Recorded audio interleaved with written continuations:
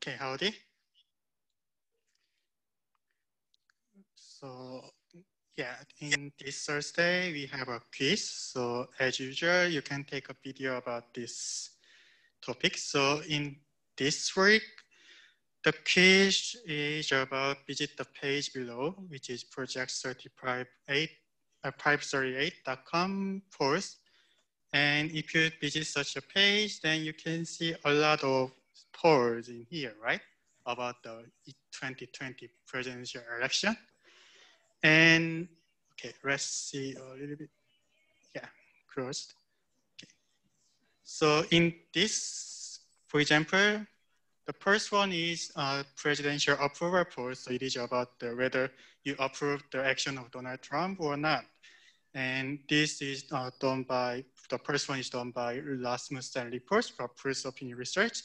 And this C plus is kind of ratio, which is given by 538, whether they are reliable or not. So in case some of them has B or C, but some of them has C minus, some of them has A, or some of them has A plus. So these all depends on whether the site 538 judges that whether this study, this poll is reliable or not. So what you need to do is just pick one poll from this page. So any poll is just good. So for example, I just choose this Monmouth University poll. Then if you choose such a poll, then you can see all the, the result and their methodology to get this result, right? And to see this, you can answer some of the question, in here. So first of all, please let me know what is the population of the poll. So for example, in this case, in this poll is definitely the registered voters in the United States, because it is about the polls about the, whether Trump wins in the election or Biden wins in the election. And what is the sample of the poll? Then you can see such a sample in the methodology or in other pages. So for example, in this case, you can see the methodology page. Give me a second. See, it is a little bit long. Oh, here, I just skipped it. Oh yeah, here. So you can see that this methodology says that it was sponsored by some polling institute from something to something, and statewide random sample of some voters in Pennsylvania, and includes some contacts and how they contact these poller interviewers and by cell phone or in English, right? So there is a lot of information about this poll came here. So in this case, yeah, especially for the things in the A plus or A is definitely much more easier for you because they contain some information about the methodologies. But you can choose another one. For example, if you choose, let's choose one C or B example. So it is from the CNN. So in this case, again, in the overview, it says that they interviews were conducted from October 1 to 4, and sample of 1,000 respondents, and landline total, and cell phone total, and some errors on designs, right? So from this information, you can answer those questions. What is the population of the poll? What is the sample of the poll? And is it a convenient sample? If you think yes, then please explain it. If you think no, it is not a convenient sample, then just explain it using that information you can get from the Google. or is it voluntary response sample? Then again, please explain why it is voluntary sample or not by information in the poll. And the next question is that, does this sample has a bias which is not presented in 3 and 4, especially under coverage, which deals with in the last time, or non-response? Then again, you can explain it using your reasoning. Maybe sometimes there are no information to judge this, then just say that there are not enough information to judge this bias, so then you're okay. And lastly, if you suppose that you are a gambler for this the presidential election and you need to bet someone who wins or not, then will you bet the winner of the election according to the poll you choose? Just explain it with your reasoning from based on the answers from 1 to 5, right? So again, I think that 2 or 3 minutes are enough for answering those questions. In video, please do not exceed in 5 minutes. And again, you need to include your name on your video, usually. And from 1 and 2, you can just answer, just without any reasoning, right? Because I can find it in the report. But to get the pre-credit, you need to explain why you think about the answer on number 3, from number 3 to number 6, right? So you need to justify your answers from number 3 to 6, and especially to answer 5. When you think that this poll is not have any bias, then please just explain why you think that this doesn't have any bias. Otherwise, you need to explain why this poll has bias by your own reasoning. And when you're done to take the picture, then please upload it on your Google Drive account or Zoom account or YouTube account. Anything is just fine, but do not upload it on the eCampus directory, because last time I had also trouble to get the video from eCampus because eCampus is very slow to download some videos. So please upload it for your own Google account or own YouTube account and just submit your link in the assignment page, right? Then you're okay. Okay, do you have any question on this quiz? Okay, so the due date is Thursday night as usual. So I think 2 days are enough for taking video for 2 minutes. So I hope this works for, Actually, this is kind of application quiz for what we learned from the lecture to estimate the winner of the election, right? Okay, do you have any other question?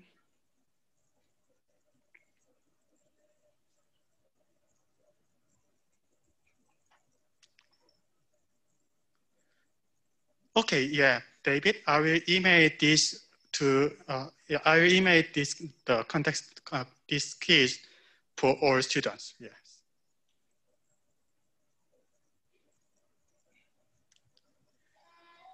Okay, then let's go back to our lecture.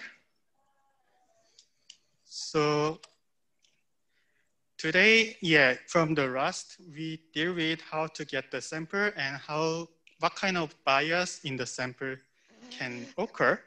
So now we know how can we get the sample in the real study, right? So there are 2 ways to do that. So first one is experiment, and the other one is observational study, right? So we will run experiment in the section 5 and observational study in section 6. So when you just observe some data, then we didn't know which one is the explanatory variable or which one is the response variable, right? So to get rid of this kind of confusion, we can actually do some experiment, right? So what it means is that you can actually impose a treatment on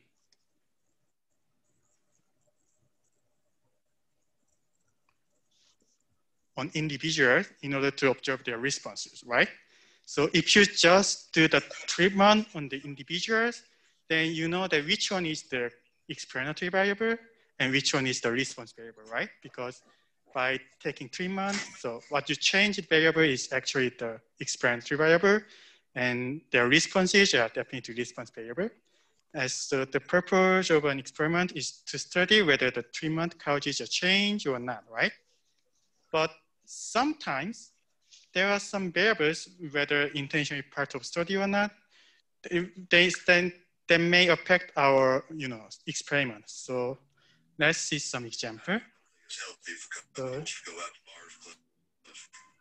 Sorry, do you have any question? Okay, yeah. So let's see some examples. So we want to, especially in this COVID-19 case, there are a lot of students actually taking online courses, right? So I want to see that taking online courses can increase their scores on SAT in high school.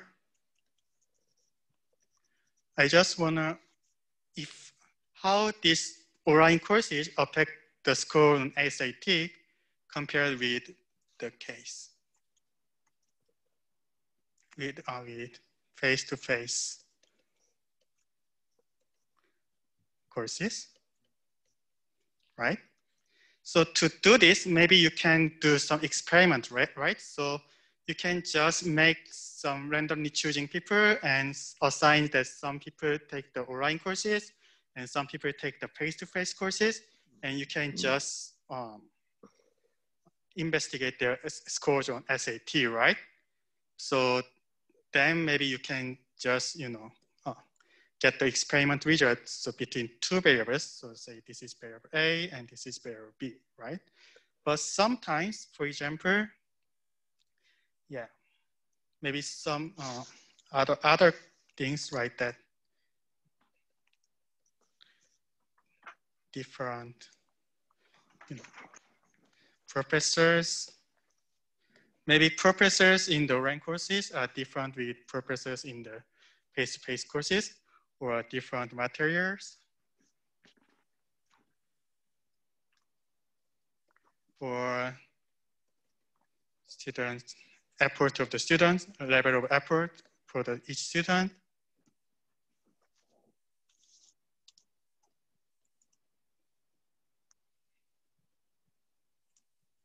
Vary from the participants, right?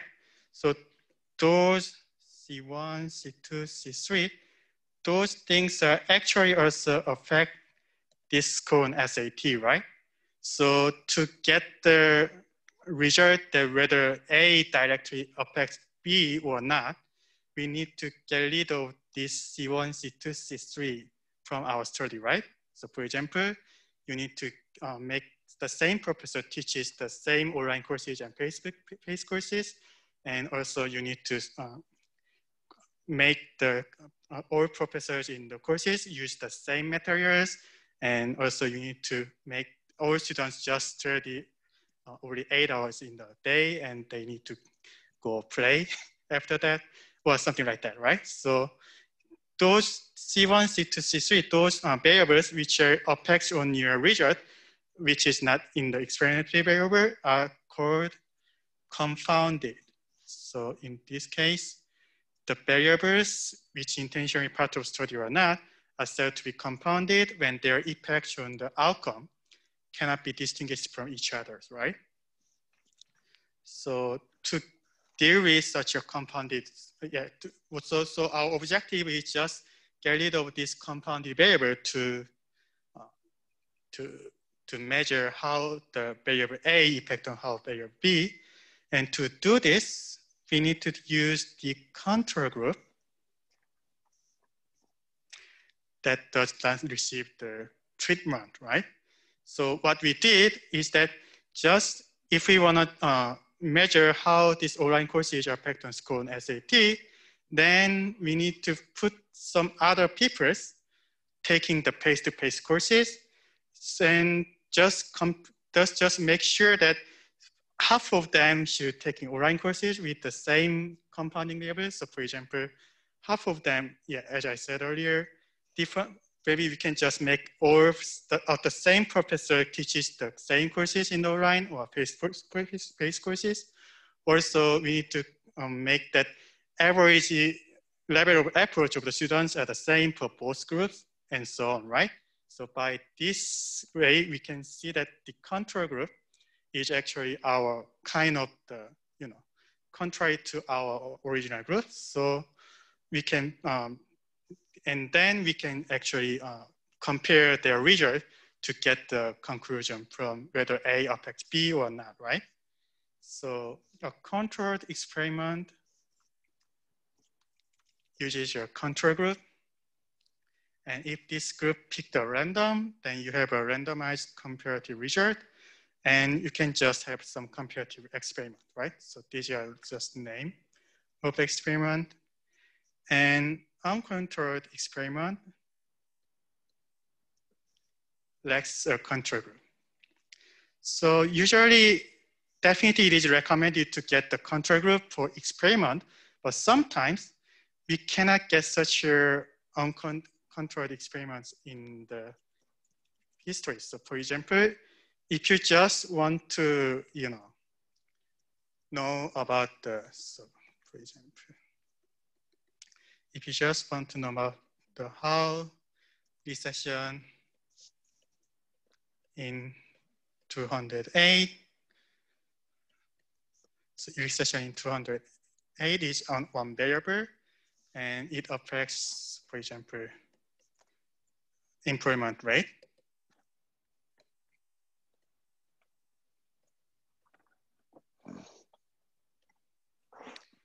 So to deal with how recession is, just do it, 208. So if you just want to know how recession affects on employment rate, then you cannot do controlled experiment, right? So if you want to do controlled experiment, then you need to choose some countries that you need to bear about this recession, and you need to choose the other countries that you are not, you didn't have any recession. Then definitely people in the control group do not like this experiment, right? So nobody agrees to get that their economies are in the experiment, right? So in this case, even if we know that it is an uncontrolled experiment, but we need to study based on that information without control group, right?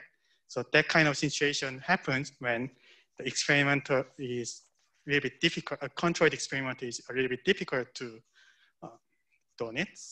be done it. So so that's why we also use uncontrolled experiment in the usual situation. So what you need to run in this chapter is to figure out which design of the experiment is controlled experiment, or randomized comparative experiment, or uncontrolled experiment, right? So think about this first example. So students in a college math classes are allowed to choose if they would like to attend the creation lecture class or a self-paced online class, right? So at the end of semester, the final exam grades are compared, and it is found that the average in the traditional lecture group was higher than the self-paced group, right? So traditional lecture groups, the average of the traditional lecture group score is higher than that of self-paced group, right? So from this result, can you say that the traditional lecture is more effective than the self-paced method?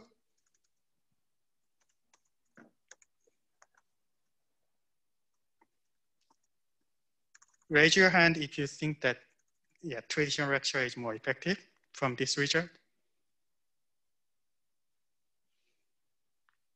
Raise your hand that if this is not effective experiment.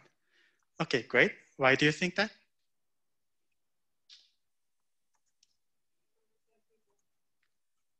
Okay, you first. Yeah, definitely it's not the same. But the first reason is that it's not the same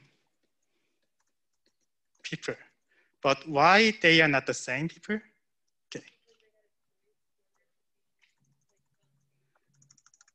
That's great answer, yes. So because they have choice, right? It is not randomly distributed, right? So because they have choice, so their preference actually, yeah. Preference is different, right? So the group who attends to traditional lecture class has preference and is definitely different than the group who attends the self-paced online courses. So it means that two groups are definitely different people, right? Not the same. So maybe those preference affects on their scores. So that's why we can say that it is no. So okay, oh, thank you.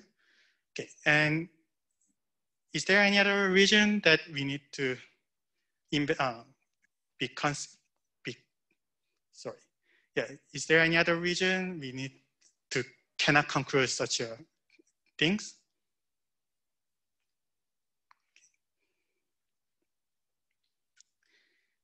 Yes, as Morgan says that, yeah, can there be bias in experiment or yeah, is that restricted to the sampling? So yes, so there may be some bias on sampling. So for example, in a college,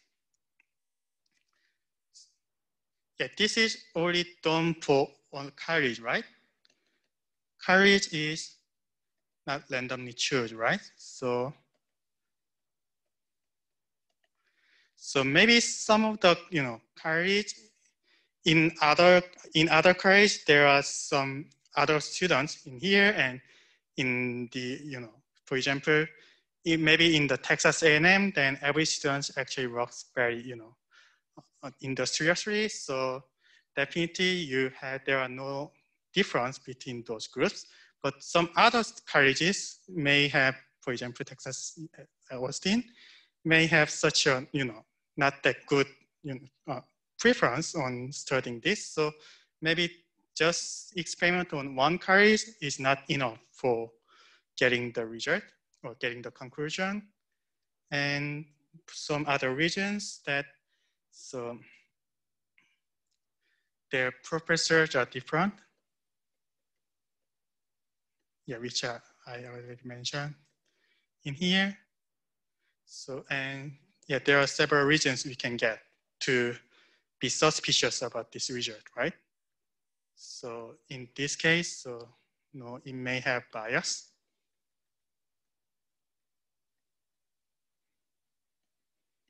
So we cannot conclude directly.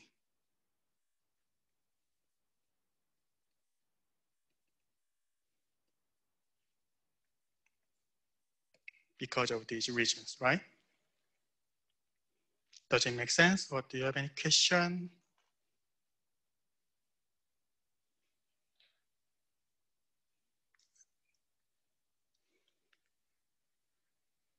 So Morgan, yeah. So this experiment has bias, especially, yeah. To get such an experiment, they need to make the students randomly distributed for each method, traditional lecture or self-paced online course. But they can choose, so that's why, yeah, that's the main reason that this experiment is actually biased. Right.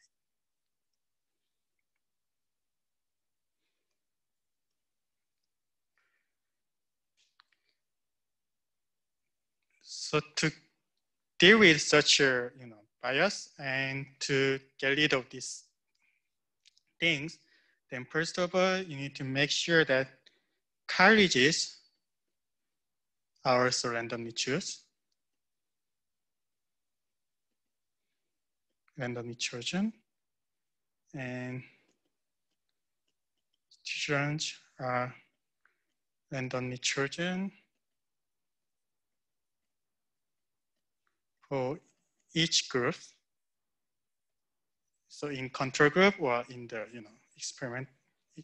experimental group. So not their choice, but by just random distributed by the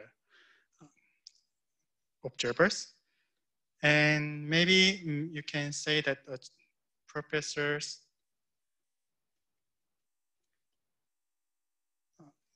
are restricted to teach the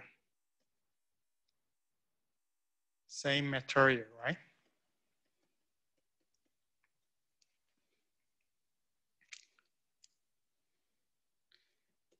And so on, right?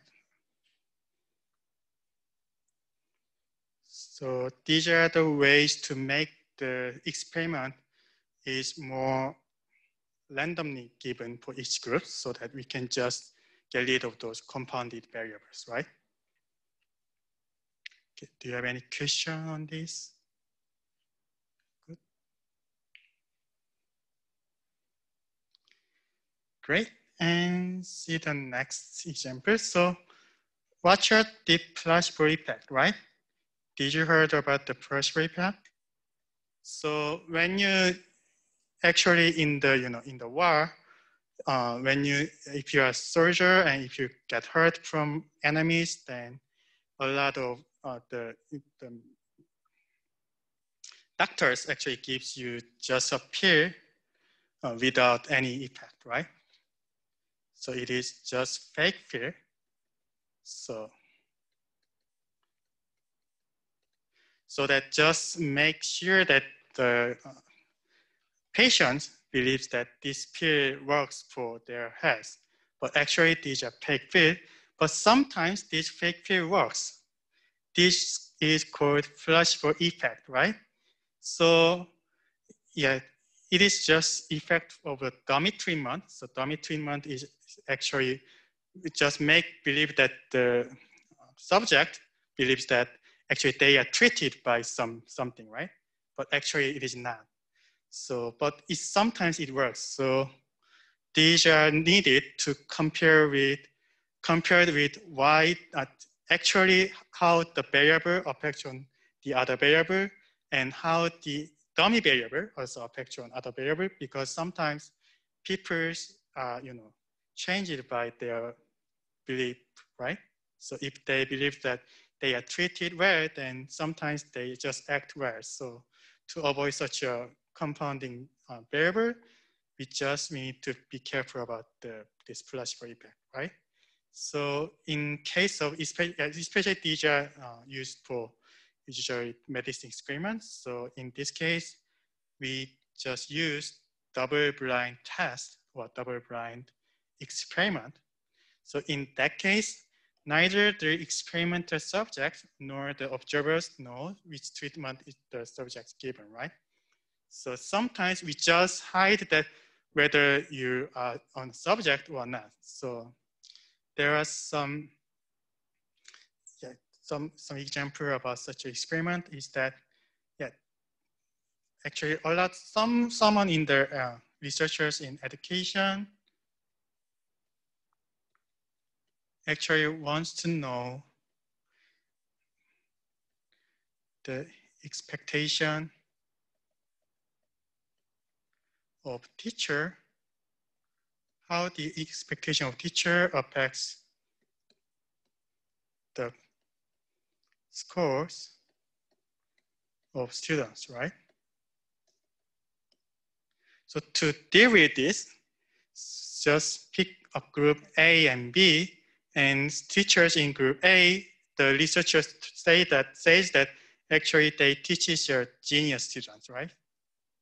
They teach genius students.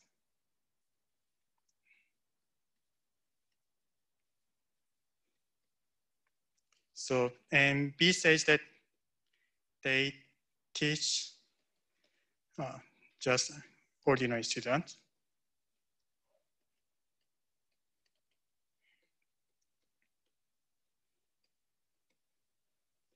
However, actually A and B actually just deal with the same students, right? but at a different subject, but they just deal with the same students. So to do this, actually our subject, which is in this case is teacher, do not know that whether they are in the experiment or not, right? So they just even don't expect that they are actually treated or not, because they are actually fakely assigned to just random students. But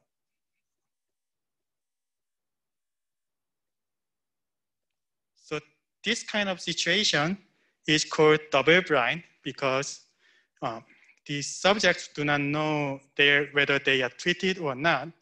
And also observers, in this case, the researchers also, in this case, students do not know whether they are actually taught from a teacher who treated or not, right? So in this case, we are called double-blind experiment, right? So these are some cases of double-blind experiment. So let's see some other examples. So students in a dorm were offered free vitamins in one semester, and the number of sick days of all the students was tracked, right? So at the end of semester, the average number of sick days for the students who took the free vitamin was lower than those who did not take the vitamins, right? From this, can you conclude that the vitamin keeps students from getting sick? Can you think that the question answer is yes or no?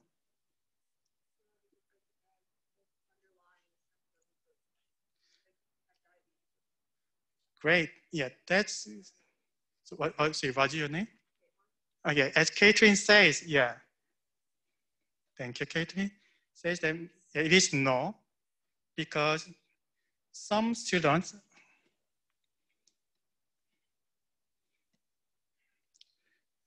have already other symptoms or diseases, right? So also maybe other students take a flu shot or some vaccines.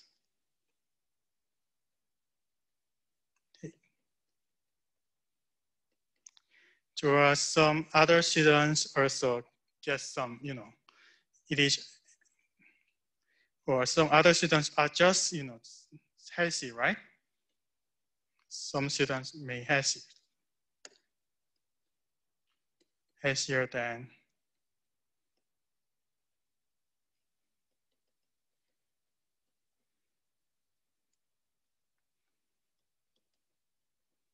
others, right? So from this, just from this kind of experiment, we cannot conclude that whether vitamin keeps students from getting sick or not, right? To get such a result, then what we need to do is, first of all, definitely choose students with the similar medical histories. So for example, if students who get the vitamins are actually students who got some serious diseases in the past, then definitely it is not fair to conclude such a thing. So we need to choose the students with similar medical history for this experiment. And also just, and let all the students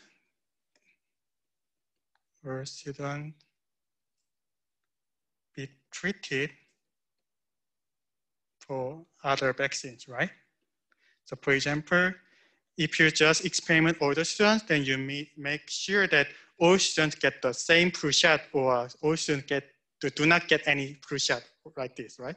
So you need to just make sure that all students are be treated at the same, treated by the same medicine or same things, right? For other vaccines or medicines, right?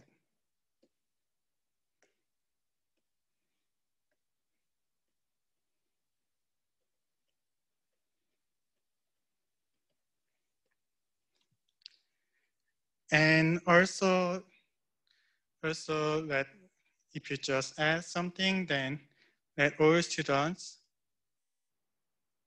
have the same level of exercises, especially in this kind of pandemic season.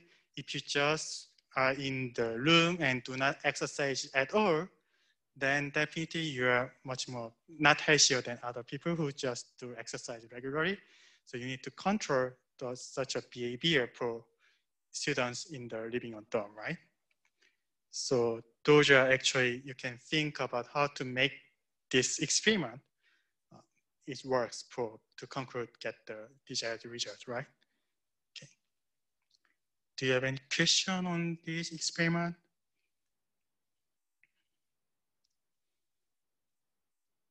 What changed it?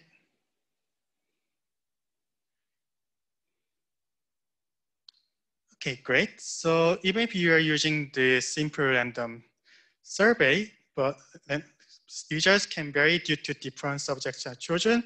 So we need to figure out when this experiment get the desired result or not, and we will run it in the chapter 7.7 about what is called statistically significant.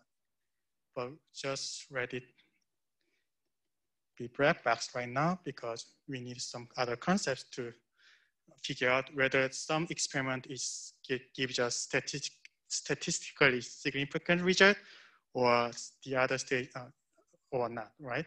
Okay. I missed the S, so statistically significant, sorry. Okay. Do you have any question? Good. Okay, then let's do with this number 6. So as I said earlier, the one way to get such your data is experiments, but sometimes experiments are not possible to do it. So in that case, we can use the observational studies, right? So an observational study is a passive study of a variable of interest. So the study does not attempt to influence the response and is meant to describe a group or situation, right? So it means that the major difference between experiment and observational studies is that actually in the experiment, the researcher actually treats some subject differently, right? But in case of observational studies, researchers just don't do anything, right? They just observation, right? So that's the difference between experiment and observational studies. And there are two kind of observational studies, right? The first one is called prospective study. And the other one is retrospective study. And as these names actually mean that the prospective study is observation study that records slowly developing effects of a group of subjects over a long time, right? So it is kind of just start with some point and just track what the subject changes during the time, right? But in case of retrospective study, is just collect all the interviews or collect all the information from the past to conclude some result, right?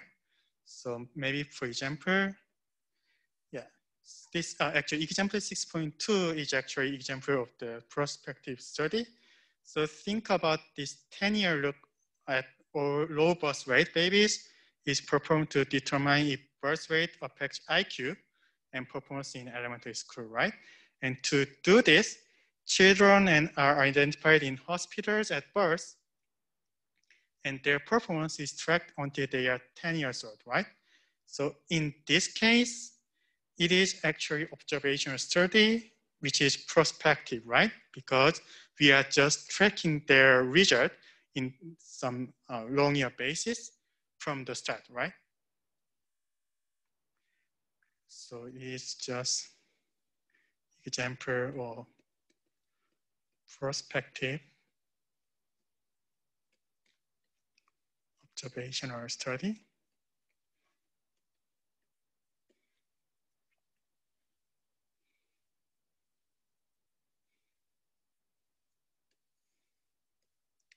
And I just want to give you an example about this retrospective study.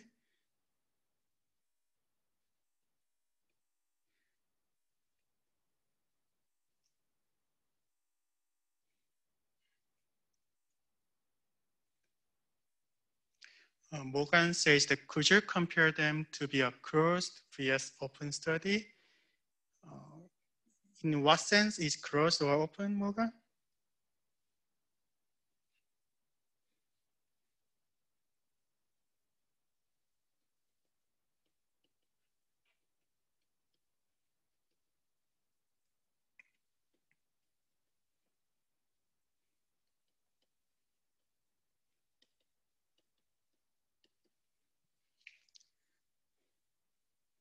Oh, yes. So prospective is still running. Yes.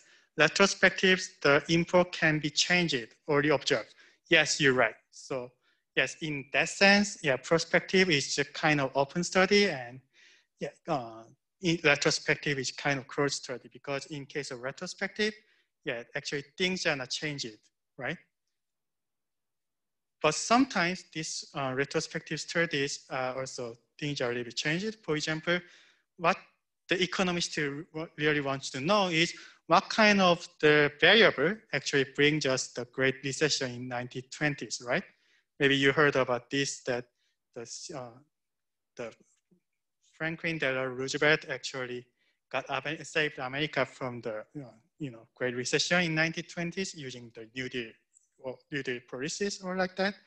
But to deal with this, definitely again, as I said in earlier, that yeah, we cannot just make a recession on our economy and just track the record how this recession is bring or like that, right? Because nobody agrees about that kind of experiment or that kind of prospective study. So in that case, what you need to do is actually just use interviews or records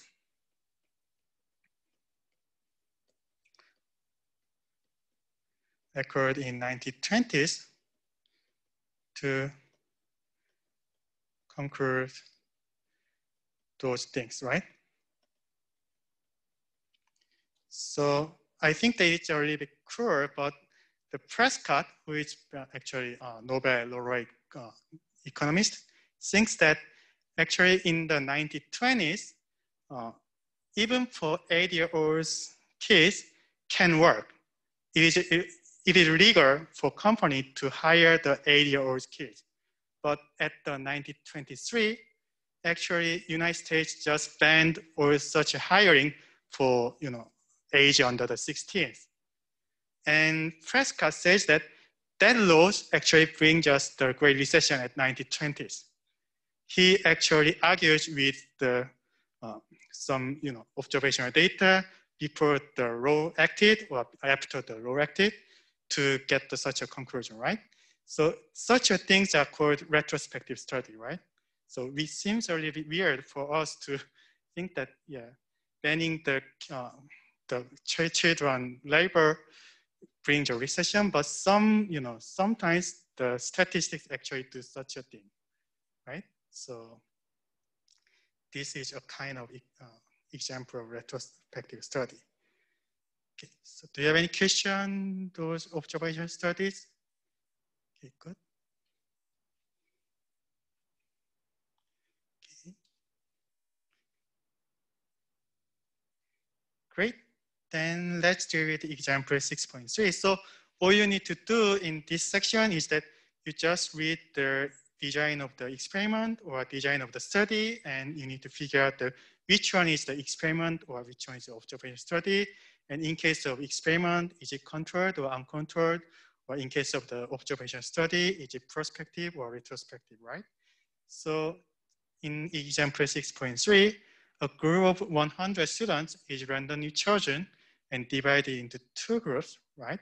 And one group is taught typing using a set of new materials, and the other using traditional methods, right? And after this instruction, typing speeds are compared to determine if the new material improve running, right?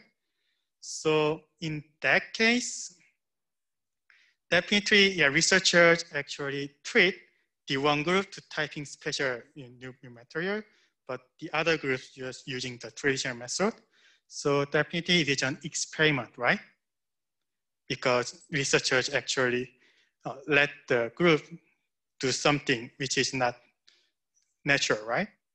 So, and in this case, since we have one group and the other group, so it is definitely control study, right? Because the other group is actually control group, right? In this case. So it is just example of controlled experiment, right?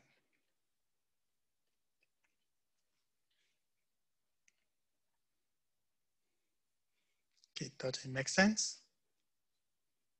Okay, great.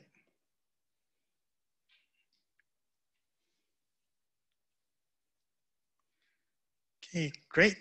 So in the number 5 and number 6, we are dealing with how can we get such a result from experiment or observational study.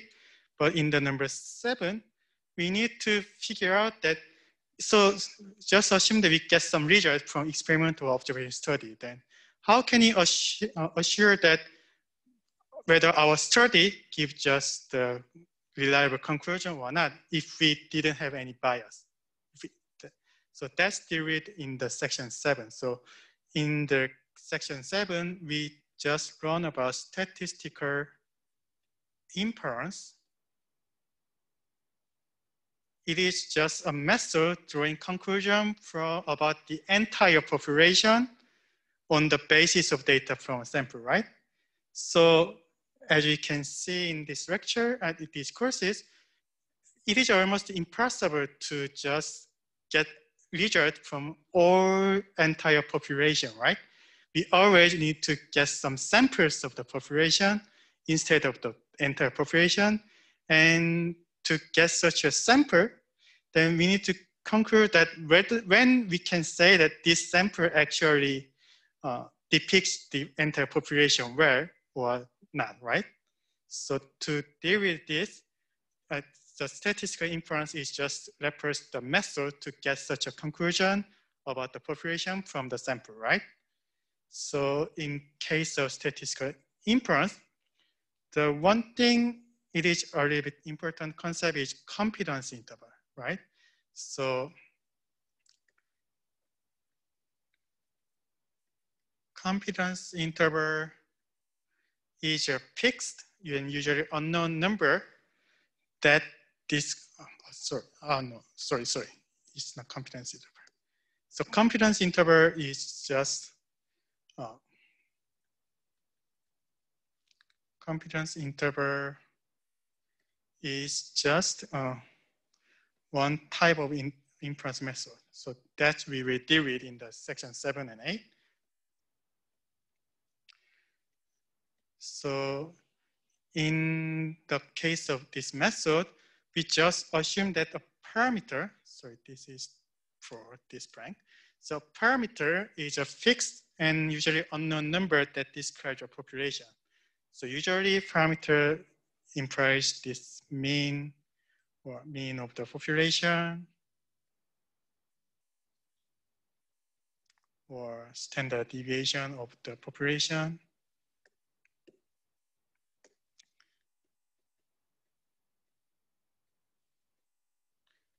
Not only this, but these two things are actually derived in this course because the other statistics like a median or quartiles are definitely much more harder to get the inference. So we already deal with such two parameters.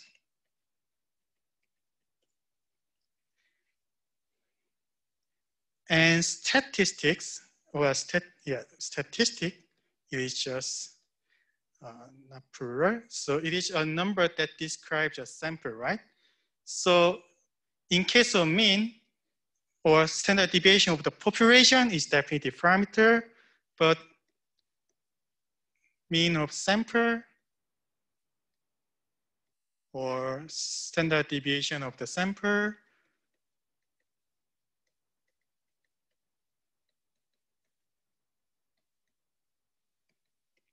a statistic, right? So you can see that actually parameters are some value we want to get, but in practice we cannot get, right? But statistics are some value which is definitely different with parameter, but which is a little bit close, or at least some kind of partial information about this parameter, right? So confidence interval method is just a method to get the parameter using statistics, right? So that's the method. So usually when we say about the parameter, then we say about just some letter, but it is about the statistic, we just give them head, right? So for example, if the parameter for the portion of success is called P, then the corresponding statistics is called P hat, right? So that's just convention from the statistics. So let's see some example about this. So a survey is sent to 100 employees at a community hospital, asking if they support a law requiring motorcycle riders to wear helmet, right? The result indicated that 88% support the law. However, if the actual proportion of the community residents who support the law is 72%, then what is the P and what is the P hat?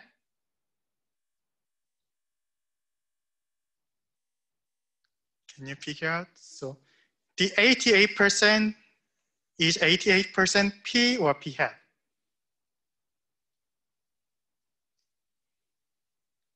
Okay, is 88% is parameter or statistic?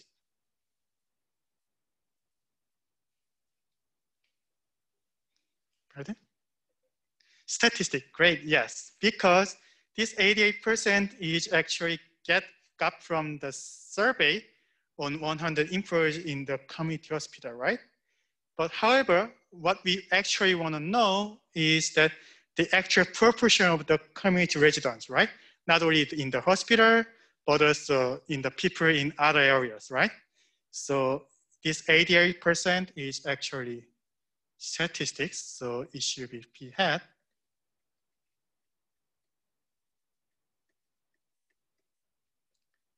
And P is 72% in this case because, yeah, it is just given by this example that the actual proportion of the community resident who support the law is 72%. So this is actually parameter, right?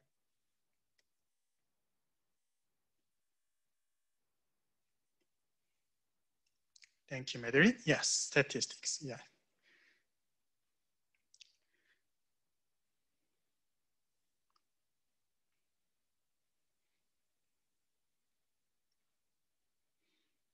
And is that difference in these values most likely a result of random chance or a sampling bias?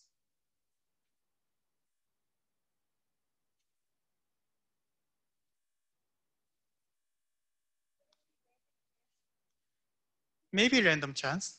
But why do you think that?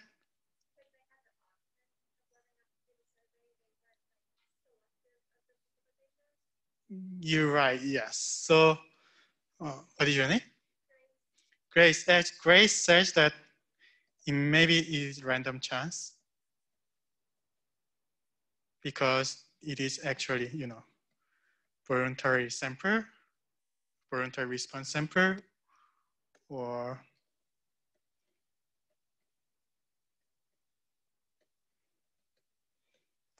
maybe they have other options, right?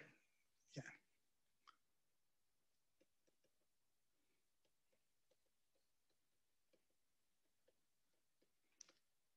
And is there any other question?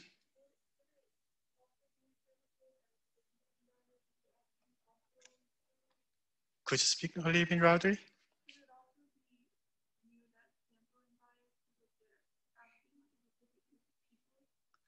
Yes, what is your name? Firo, yeah, as Firo says, how can I spell it? H-O-O-A-Y. Harry, sorry, yeah. Yeah, Harry, yeah, okay. Harry says that it may be a sampling bias because the people are in the hospital, right? So definitely they have much more, worrying about other people's safety, and they can see a lot of patients who got some, bad result from motorcycle who didn't wear helmet. So maybe they are biased on that issue, right? So they are more concerned about the safety.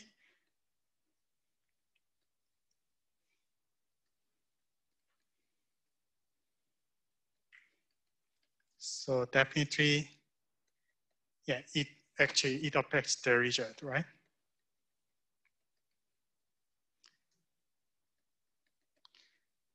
So both of them, actually Grace's answer and Harry's answer, both are correct. So actually we don't know whether this statistics came from just random chance, was from sampling bias, right? So that's why we need to, deal with such a thing. And but in the usual cases, we cannot, we cannot observe these parameters in usual, right? Because it is a little bit almost impossible to get the parameters. So there are something called, that's why we need to learn about this confidence interval. And to deal with this confidence interval, first of all, we need to deal with this sampling distribution. So I said that we don't know about parameter, right? So to get the parameters a lot, then what we can do is just do sampling a lot, right? So we can just do surveys a lot. And that's why this 538, which I showed in the start of this lecture, just collect a lot of surveys about the presidential election, right?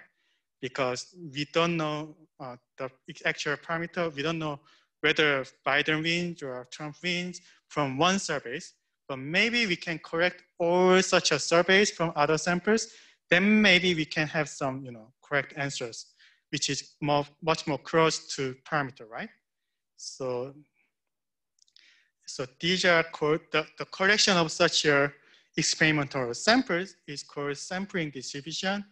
And it is just distribution of values taken on by the statistics in all possible samples and the same size from the same population, right?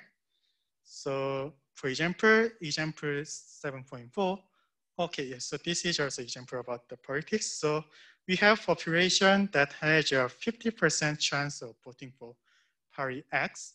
So in this case, we already know that what the P is. So in here, our P is 50%. 100 voters were surveyed at random to ask if they would vote for party X. And the result was that 4,400 over 100 would vote for party X. Of course, party X didn't like the results, so they do another survey. Then in that case, they can 57 over 100 would vote for party X.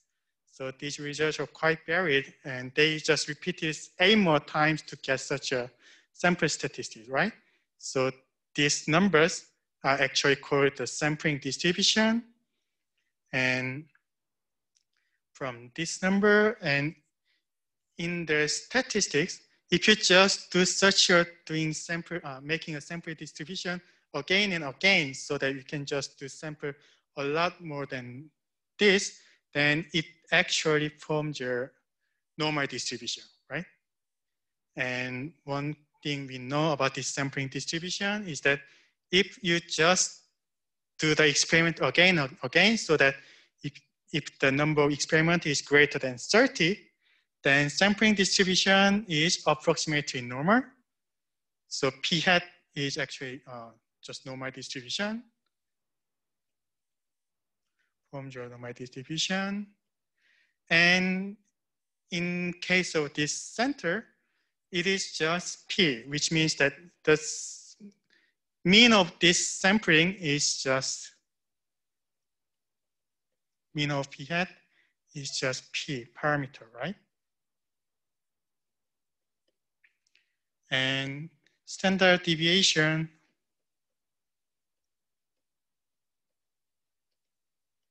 of p hat is equal to square root of p times or minus p over n, right? So it means that if you just do sampling again and again, so infinitely many, you do the sampling and get the numbers, then their mean is actually the same as parameter, and their standard deviation is actually also some number derived from some parameters, right? So that's why, yeah, a lot of actually researchers do a lot of surveys at once to get some concrete results. Does it make sense?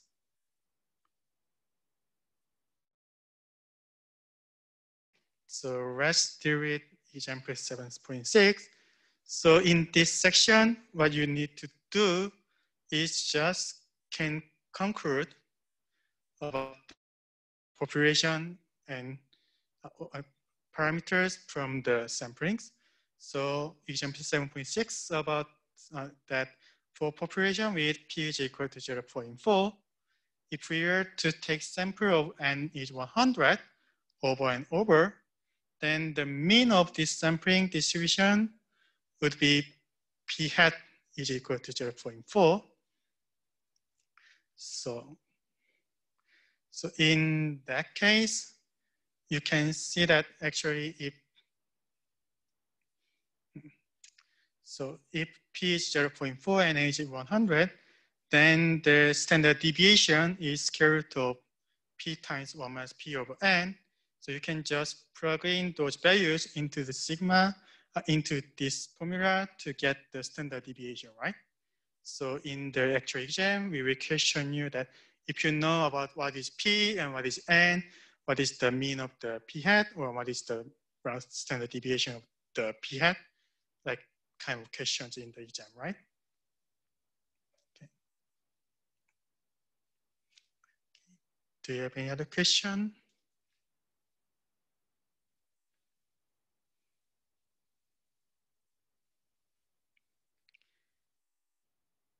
Okay, and next one is example 7.7.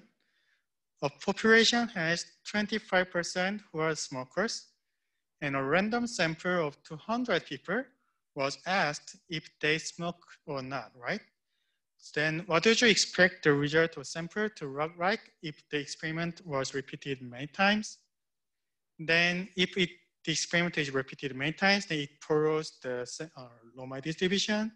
So what we can expect is that in this case, the population has 25%, so sampling distribution looks like normal, and its mean is 25%, right? 0.25. So if you just repeat such an experiment many times, then it looks like 0.25. And standard deviation at this case is, it is not 6, but sigma. So in that case, it is 0.25 times 1 minus 0.25 over 200 people. So it should be divided by 200. Then what you can get is, using calculator, is square root of 0.009375. So it is just almost 0.0306. So the standard deviation is 0.0306. So maybe 1 sigma should be 0.28 something. And here is 0.22 something. And 2 sigma is 0.31 and 0.19. And 3 sigma is 0.34. And 0.16, so on, right? So these are the sampling distribution.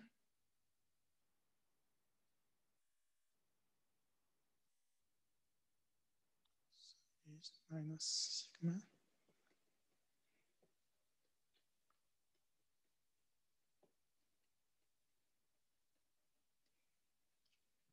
And if one sample returned the result that no one smoked, would you believe it?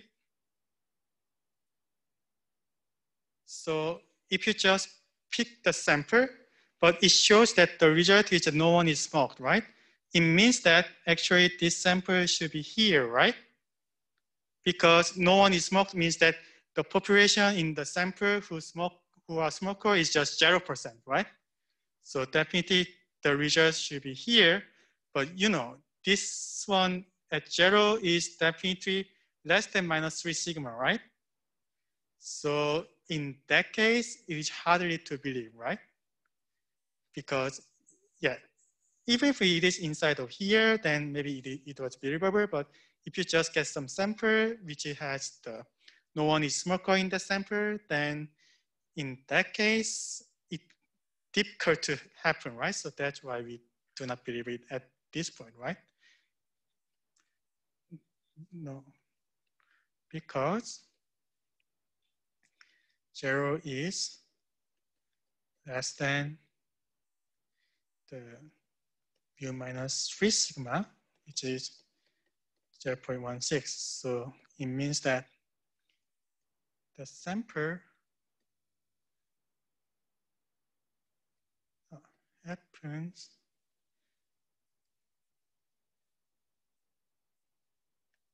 with 0.15% because, you know, mu minus 3 sigma to mu plus 3 sigma takes the 99.7%. So this kind of sample happens in a chance of only 0.150%, right?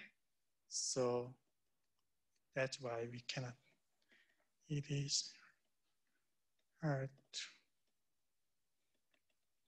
believe this, right? Does it make sense?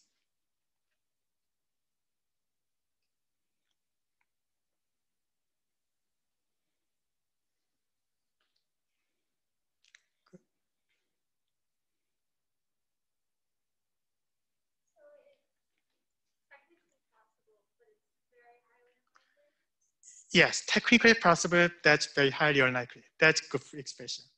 Wow. Thank you very much. Technically possible, but highly unlikely. Yeah.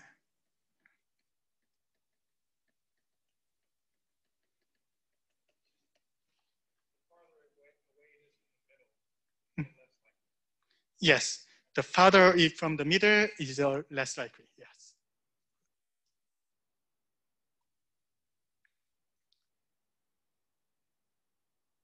So likewise, if you got some sample, and this sample shows that 100% is a smoker, and it is also hardly believable, right? It is technically possible, but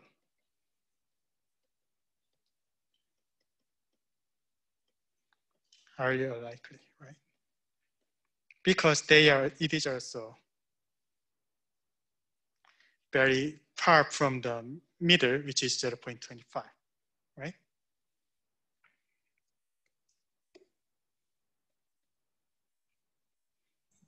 Do you have any other question on this example?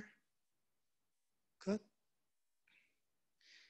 And this kind of concept can be, you know, made it more precisely, and that's why we say it is confidence interval. So from the example, we know that, yeah, so sometimes our sample, we don't know phi, but our sample is highly likely or not from the based on parameter, right? But instead, we can actually choose that if we have a sample, we don't know the population or we don't know the parameter, then we can actually infer that our parameter is inside of some interval, which is determined by the sample, right?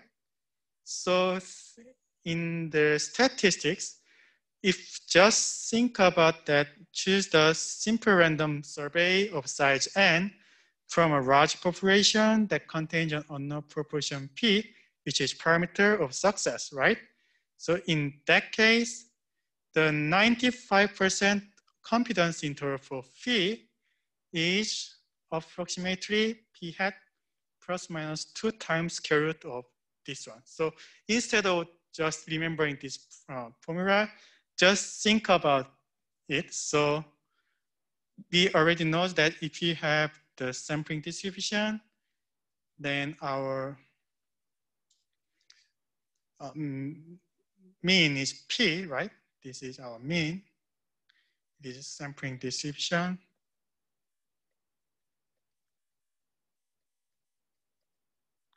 So for P hat, and our mean is our parameter P, and our sigma, oh, sorry. Yeah. Sigma minus sigma, plus sigma, and minus sigma. And sigma is determined by square root of P times or minus P over N, right? So that's what we have from the previous section. So from this, instead, you just do some sample, right? You just take the sample from the simple random study. Then definitely it is just chosen from one point in this sampling distribution, right? Randomly. So you can just choose some point here, right? And then, so taking a sample is just the same as choose a point in the sampling distribution.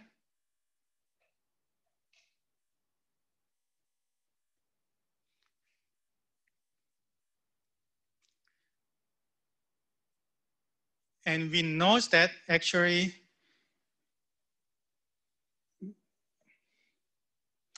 from 68, 95, 97% rule, some number minus 2 sigma from to some number plus 2 sigma takes 95%, right?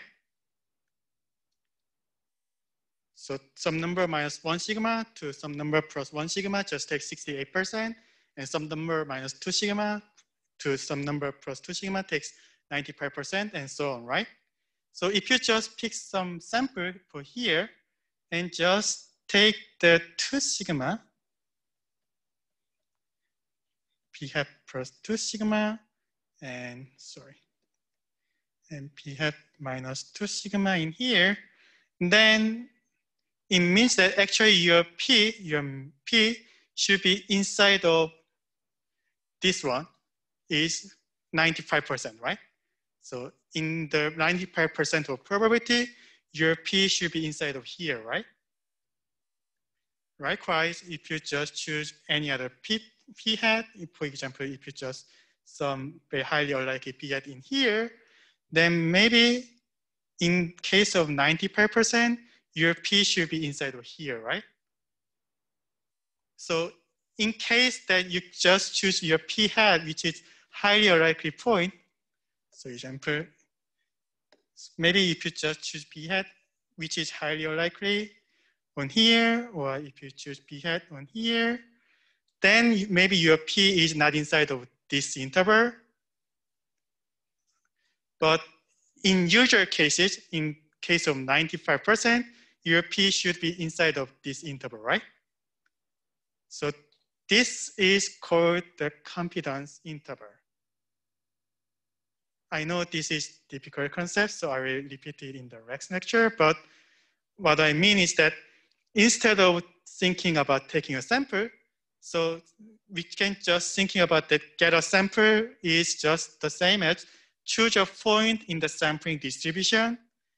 And whenever you choose the sampling distribution P hat, then this should be inside of this, yeah, they have some 95% of intervals in this, right?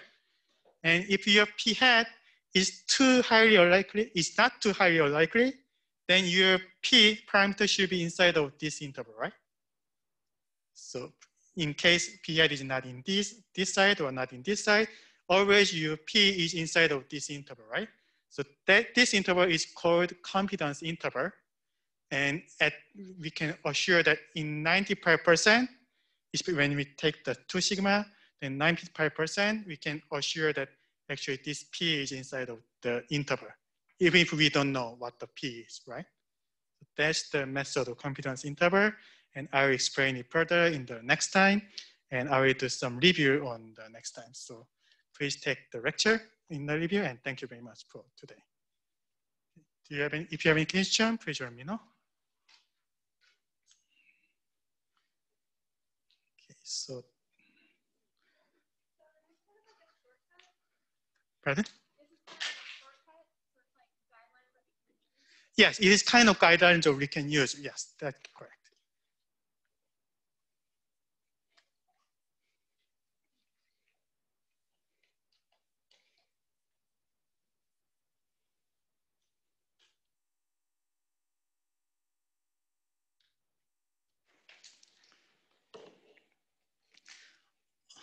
Yes, Hannah, so in the next time, we will have a review because 7.8 is actually last section of this chapter. And so in the remaining time, I just solve some exercises for you to, which you can prepare for the exam next week, right? Yes, it is, I think that it is last section. Yeah, it is last section for the exam. So we will, in the exam 1, exam 2, we will have chapter 5, 6, and 7. They are covered in the exam 2. Mm-hmm. Yes. Yes, same for this case. Great. Thank you. Pardon? What does this quiz do? Due is just midnight of the Thursday. Okay. Great. Thank you. Okay, do you have any other question in the Zoom?